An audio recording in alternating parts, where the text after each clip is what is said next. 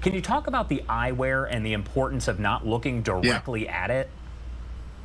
Yes. Don't look at the sun with just your eyes. It can cause permanent damage. And so what you need to do is use proper safety stuff, which people will say, well, use sunglasses or use Pop-Tart wrappers. No, you need to make sure you get the right glasses, and you can get them very cheap, and you can buy them now. Plan ahead for April 8th and the total solar eclipse.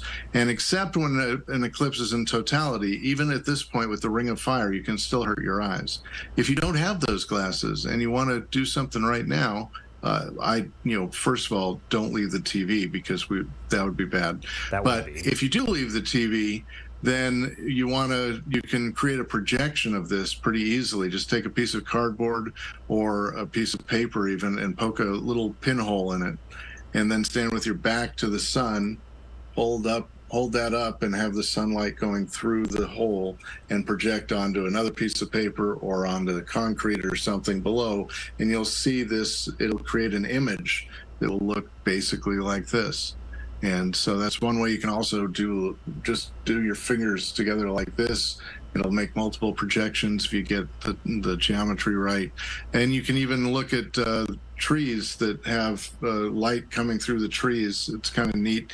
It creates lots of pinholes, basically. So depending on your tree and your sun orientation, you can look, and on a wall or wherever, the ground, it'll project lots of little tiny images of the eclipse. So there are ways to do it safely, even if you don't have the right glasses to look at it. Definitely do not use binoculars or a telescope without a professional filter that's purchased for it, because that'll make things just worse. But there are also filters, of course, for telescopes, which is what they're using in Odessa, Texas right now as we go off from the ring of fire. It looks like they've got some prominences there on the outside of the sun as well. Those orange things along the outside are probably where it's throwing material up, farther than the diameter of the Earth, and you're seeing it.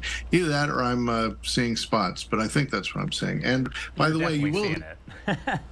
Okay.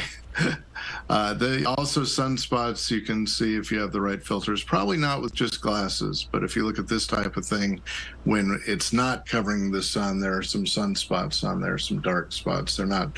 I mean, they're huge. They're the size of Earth, but from here they look small. Yeah, I'm looking at them right now. They caught my attention just because I didn't necessarily see them in the other ones that we had when we were, at the full annularity, I guess is what you would call it. But I didn't see them. But this one out of Odessa, I'm seeing it. So from here, it looks like, is this kind of, in the coming minutes, the end of it? Are these the last rings of fire that we're going to see throughout the, I guess, early afternoon or morning, depending on where you're located? It is, but what you'll see is as it moves southeast, south, depending on where you have cameras and what countries, people will continue seeing the ring of fire as this. Basically, it's a shadow essentially moving across the Earth as the Earth rotates and the moon moves. Then you actually get this moving. So yeah, Odessa, Texas is done with the ring of fire. But a little farther southeast, they will be experiencing it now, and in eastern South America in many minutes to an hour or two. Gotcha. Well, thank you so much for taking the time to join us here and take a look at these photos. I mean, I feel like I could just stare at this all day. You don't even really need to hear us talk. You can just look at this image, and we could leave it up and, go home. No, thank you so much for taking the time to join us. Sure, my pleasure, and it is okay to stare at this as much as you want. There you go. Before I let you go, anything you want to add? Just enjoy it, think profound thoughts, and get ready for April 8th, assuming you're somewhere in the contiguous U.S., and get your glasses. You can order them various places online. Be prepared, and you can always go to planetary.org/eclipse. All right. Thank you again for taking the time to be here. We appreciate it. And we do have this image zoomed in. This is from Time and Date. And as we mentioned, we saw that ring of fire over in Odessa, Texas. It is now moving away from there. So you still have a partial eclipse, but, not the situation that we were seeing, 5 minutes ago.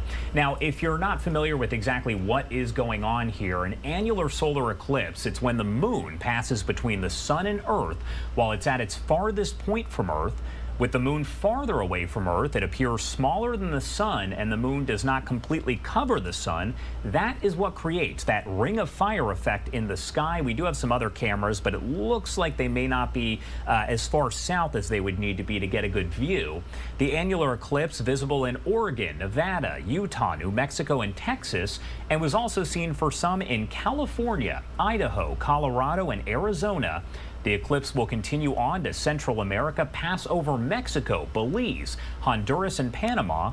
And in South America, the eclipse will then travel through Colombia before ending off the coast of Brazil. Pretty cool to just look at this, and that's why I said we could just pretty much leave this up on the camera for you. It's important to note, during an annular eclipse, you have heard us say this time and time again, it is not safe to look directly at the sun without specialized eye protection that is designed for solar viewing. Of course, you can look at it through images, through your TV right now, which is why we have that popped up. And a partial solar eclipse is going to be visible in pretty much all U.S. states except Hawaii, but you're not going to get anything like what you're looking at here in most parts as you do head out east. Now, this is the last annular solar eclipse that will be visible from the U.S. until June 21st of 2039. Alaska is the only U.S. state in the path for that eclipse. The eclipse will pass over a part of Texas where a total solar eclipse will pass just 6 months later.